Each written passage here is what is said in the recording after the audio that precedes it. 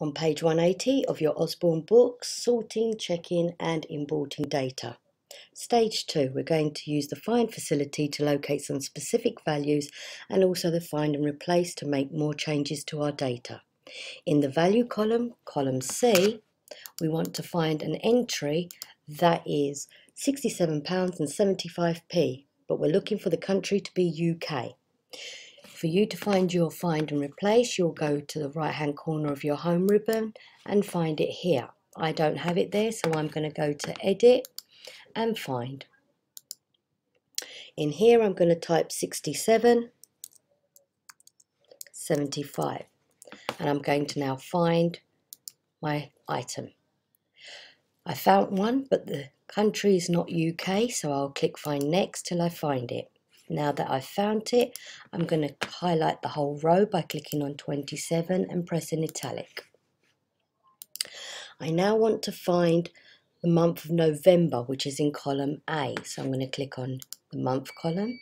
I'm going to go to edit.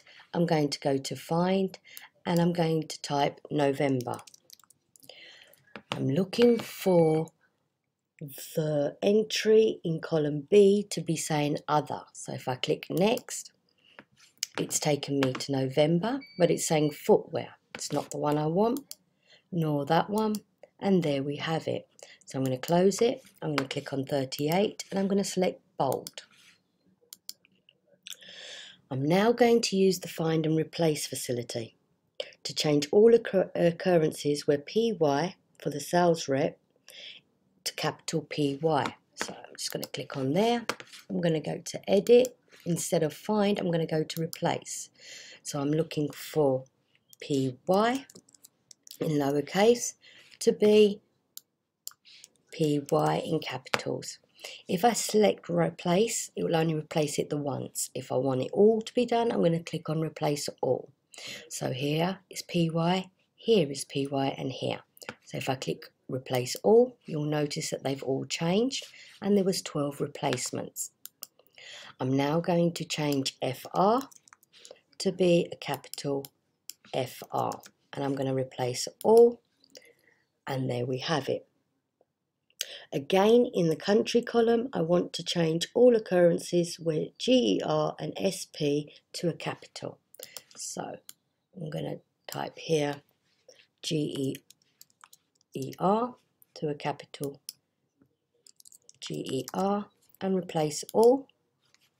And they found 11 amendments. And I'm going to do the last one, capital SP to a capital SMP and replace all.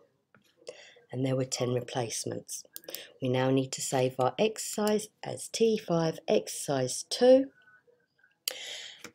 So I'm going to go file, save, and if I scroll down, there's my italic and there's my bold. And there we have it. Stage 2 is now complete.